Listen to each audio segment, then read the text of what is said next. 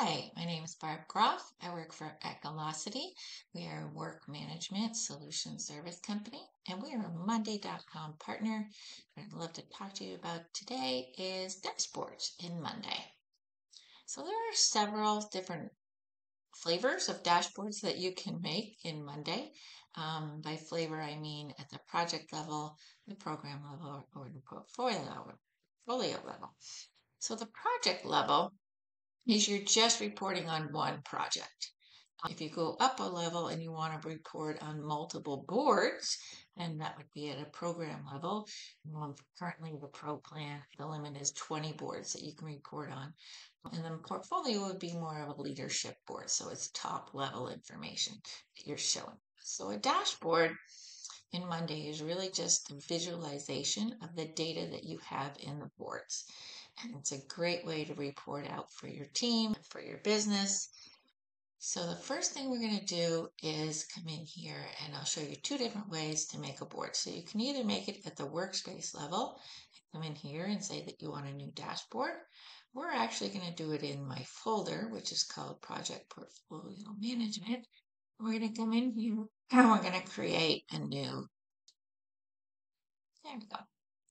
And then we're going to name that dashboard. Okay, can name it Project Today Dashboard. Now, there's two things you can do here. You can either make it private, and that would be like no one can see it but you. Sometimes I do that as I'm building a dashboard, and then you would share it over here. Main would be that you would share it to everyone that has access to that Monday.com. Then you just hit create, and you'll come up with a new dashboard. So now you'll see over here, we have Project Today dashboard. In my folder, I have Project Day, I have Project B. This is the dashboard we're going to talk about. And then I have a board up here.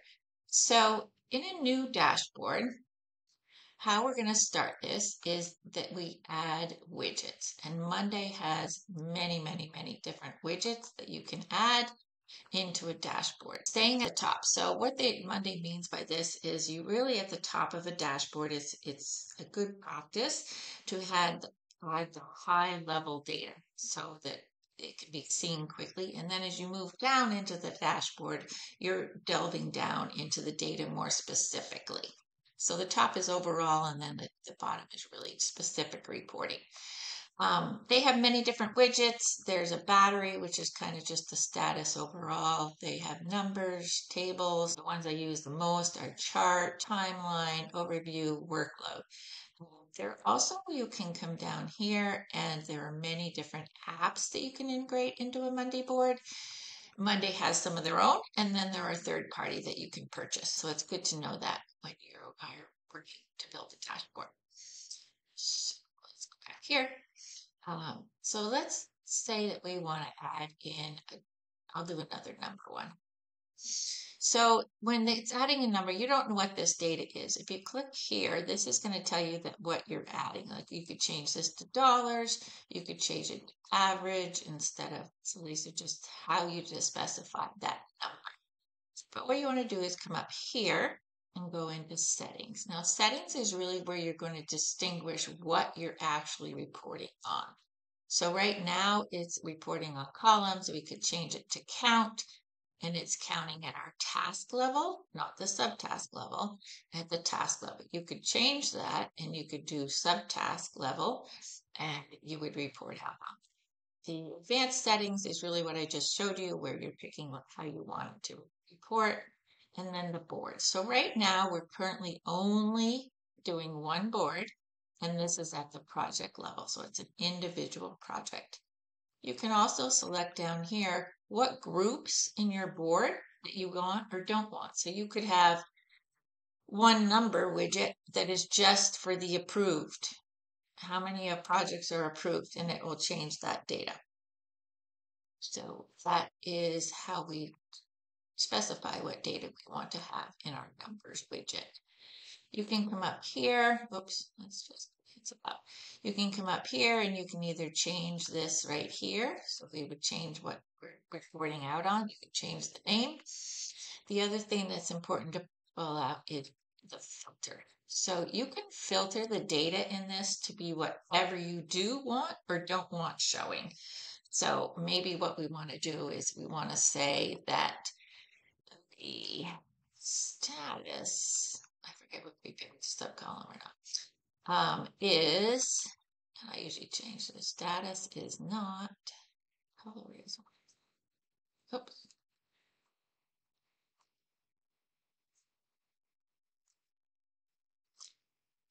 So we're saying here that the status color is, I'm going to say is not done. So we don't want to report out on all the ones that are done. We want to report out on all those that are open. And then we would save this and it would change that data. So those filters are really great and handy to just specify and drill down into your data. Another thing to point out is that you can change the size of these just by moving this cursor around. It'll then click in and you'd have it size the same. One of the things that drives me crazy is that I don't like that this box is bigger than this box.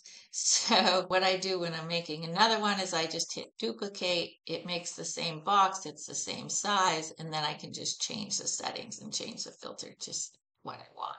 That's just one of my pet peeves. You can move these around by just kind of dragging and moving, and that Monday will put it in the next open slot. Like if I wanted to move this one up, I could, and it will move something else down. So it's a great way to reorganize when you're getting down to the final part of your dashboard. Let's go look at a couple different ones.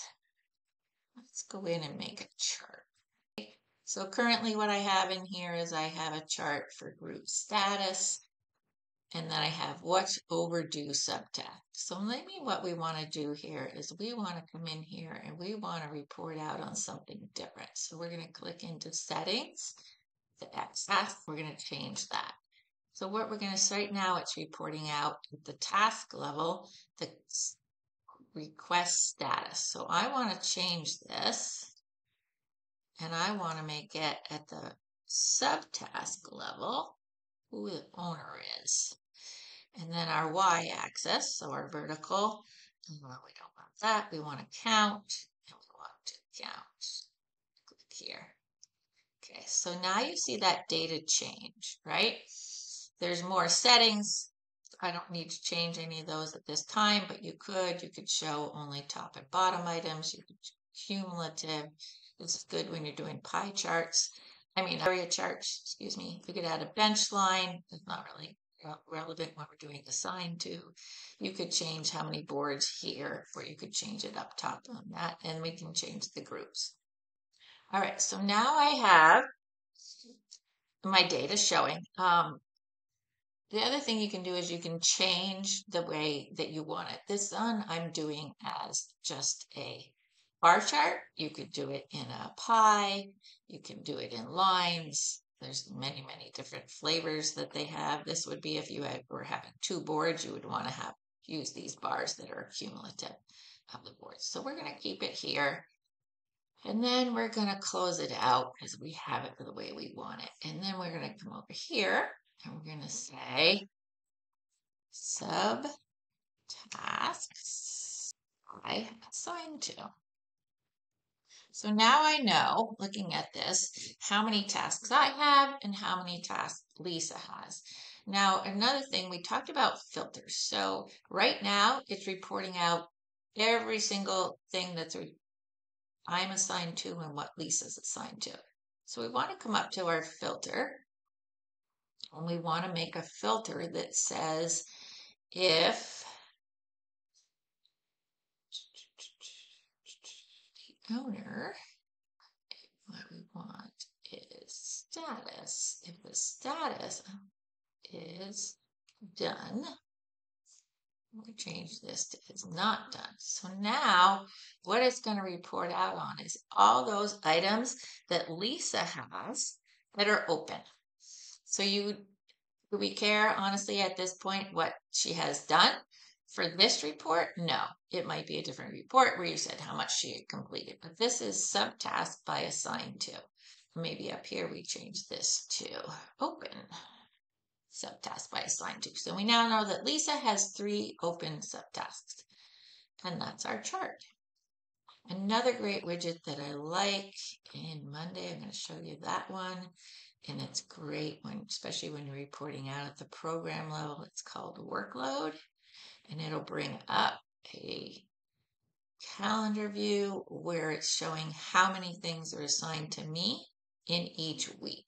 I love this view. Very, very great visualization. The other one that I think is good, let's see, let's show you a couple more. This one's table. So what a table is, and I call this just kind of a report down. So in a table, what you're reporting on is that entire drill down of the board so you can see the data and not have to go back to the board itself. So you're seeing it all in the dashboard. What's the other one? Oh, this is a new one that's really kind of cool. More widgets. You can come here and I'll show you how to search because sometimes you can't find it right away. This one came out, oh, I don't know, within the last year anyway.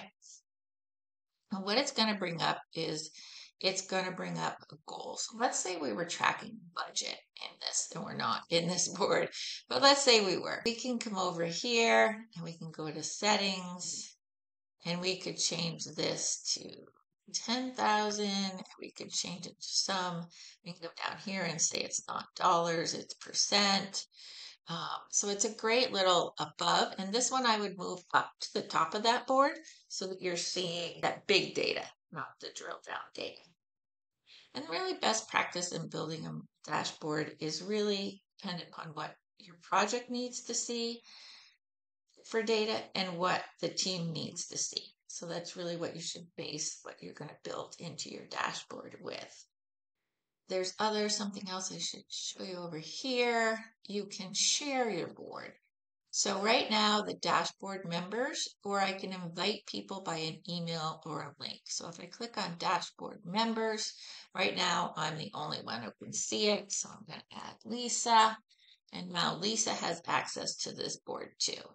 This right here shows that I'm the owner and Lisa can look at the board. She can't at this point manipulate it unless I change her permissions. So now I've shared it out.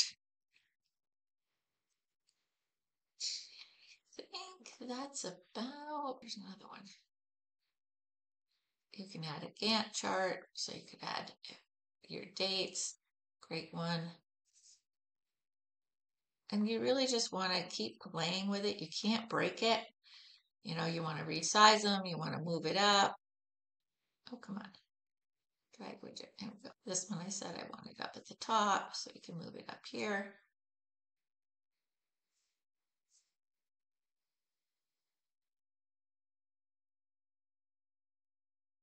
And then I would resize it.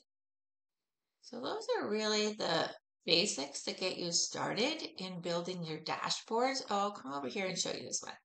So I have two dashboards. So right here, you see that I have not that one project dashboard, I have two. So I'm pulling in data from two boards and combining it. Now, the important thing to remember with this, and I've said this again in other videos, is you have to make sure that I'm pulling in projects A and B, right? So I go to board A. You need to make sure that you have the same column names in A as you do in B so that they can report up into that one dashboard. If the column names are different, the data is going to look all kind of squirrely. So be sure when you're doing that you have like columns to be able to sign. So when you look at this one, now we see Lisa has 12 things assigned to her. Then you will see that it's because she's pulling from she's pulling from two boards and showing her overall work, not just at that project level. Another thing I do when I'm building these boards is, let's go to this one. I'll show you, we should rename this to project.